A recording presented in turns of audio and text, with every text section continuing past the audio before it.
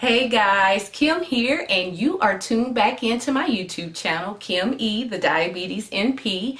And today we're going to talk about the drug class, now bear with me, thiazolidinediones.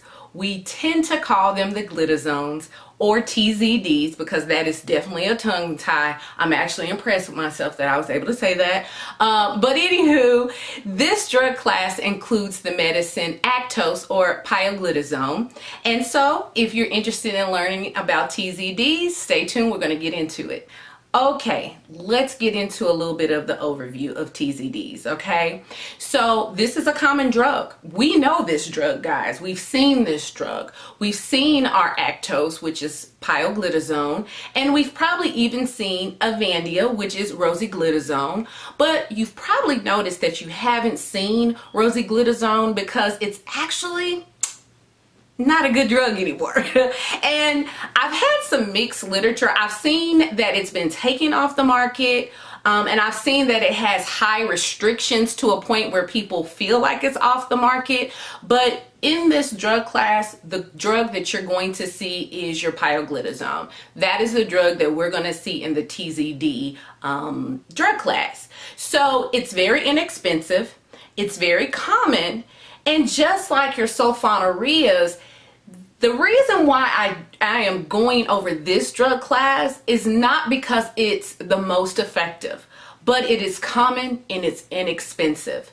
And when it comes to managing our patients, we will know what's a better drug, but what can our patients afford? This drug is affordable, okay? Now, something else about this medicine, in and of itself, it's not going to cause hypoglycemia, but you tend to see that when it is paired with insulin or sulfonylureas that you are more at risk to have hypoglycemia in your patients. So keep that in mind, okay? All right, little bit of mechanism of action, because though I don't want to get off into the particulars and go in depth, I do think that it is a good idea for us to know the mechanism of action so we can know what areas of the body that these medications affect. Because one of the things that you're going to notice as we're continuing to move through these drug classes is that these different drug classes work on different organs and different body systems, okay? So in a nutshell, TZDs activates PPAR gamma, which alters the transcription of genes that are responsible for breaking down carbs and fats, lipids, okay? So keep that in mind, okay? Why is this important? Well, carb and lipid metabolism, the breaking down of these molecules, if it's broken down, the body is able to use it more. And we know that glucose is a high energy source. It's actually what the body craves. Our brain craves glucose as an energy source, our muscles. So the goal is to get the glucose broken down and into the cells so it can be used as energy. So byproduct of this, now because that glucose, those lipids are now broken down, insulin is now able to be registered better, okay? So this is where you get the insulin sensitivity, the insulin sensitizers. Something else to keep in mind about this drug class, lastly, is that it affects your lipids, okay? There is no known reason why, but it works favorably in lipids and managing cholesterol. Also, just like metformin, it restores ovulation to the person who is aovulatory. Okay, now something I want to talk about that I really have not spoken about in past drug classes is the dosing, okay? Now, something to keep in mind with this drug class, it's going to take a high amount of time for this drug to have maximum effect, okay? And you're looking at about 8 to 12 weeks. Okay, so this is a good time to educate your patients that if they're taking their blood sugar and it's still high, that it's going to take a couple of months, if not a little bit more, for them to actually see, you know, positive results. And that's something for you to keep in mind as well, that you're really going to have to start them on this medication and see them back in about 3 months, okay? Now, with that being said, the recommendation for titration, as we're titrating our patients up on this medication, do not do it no earlier than 4 weeks, okay? Wait 4 weeks before you titrate this medicine up because of what I just stated, all right? Huge precautions and contraindications with this drug class. Now, like I mentioned earlier, the other drug in this class, rosiglitazone, which is Avandia, is pretty much so high risk where you're not going to see it. There's even been talk, I mean, like I said, I saw conflicting education literature, but it said that it's taken off the market because of the high risk, okay? Now, Actos is more favorable, but it does come with a lot of side effects, a lot of precautions, and just flat out contraindication. Here are the big ones. It will cause fluid retention, edema, and weight gain, especially used with insulin, okay?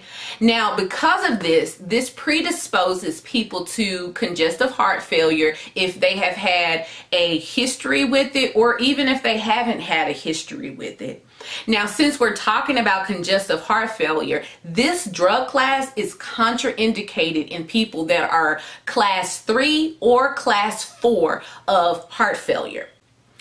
It's also contraindicated in those who have liver disease. So you're having to definitely, with this drug class, check your liver function test, okay? You're gonna have to be doing your liver studies with this test, okay? Because this drug class is contraindicated in anyone who has active liver disease, it's obvious that if this person starts to develop jaundice, you need to discontinue it. I mean, no questions asked, okay? Something else you need to keep in mind, TZDs put people at risk for increased fractures, okay? So, just using a little common sense, if you have a patient who has osteoporosis or part of a class, part of a group of people who are at risk for osteoporosis, this is not the drug class for them. And lastly, Actos, pioglitazone, puts people at risk for bladder cancer.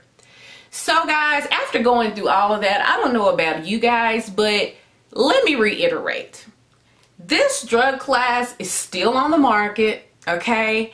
We still use it, okay? There is benefit to this drug class, but as you can see, it comes with a lot of high risk. It comes with a lot of precautions and contraindications. So if you are using this drug class, you need to be on high alert as you monitor your patients, okay?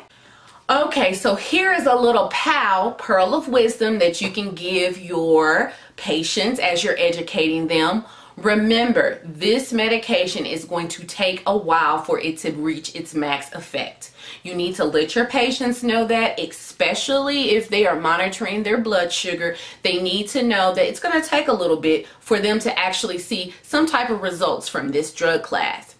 Also, because we're really being cautious about heart failure and precipitating heart failure, you need to educate your patients on the signs of an exacerbation of this. So that would be shortness of breath, that would be swelling, there would be headache, that would be fatigue. Go over these symptoms with them. And there's more, I'm pretty sure. I can't think of any off the top of my dome, but you want to educate them over that. If they start to have these symptoms, they need to come in and they need to consult with you immediately, okay? And then lastly, because this medicine restores ovulation, you need to talk to the women who are still at childbearing years that this could actually increase their chances of getting pregnant. Okay guys, we have just gone over glitazones. I'm not going to even try to say the name again because I feel like I'm going to butcher it. But the TZDs, where we talked mainly about pioglitazone, which is Actos. I hope this video was very helpful for you guys. And do me a favor, if you are liking these videos, there's a couple of things that I want you to do. First, if you're watching me on your desktop, there's a little button right over here. Go ahead and subscribe. Click that button and subscribe. If you're watching on your phone, go scroll down a little bit. There's a little button that says subscribe. Push that button and also ding that notification bell so you do not miss an upload from me. And If this is beneficial to you, I'm sure you can think of a nurse practitioner that this will be useful for as well. Please share. Sharing is caring. Anyways, you've been sitting here with Kim, your host, and you've been watching Kim E, the Diabetes MP, and I'll catch you next video. Bye.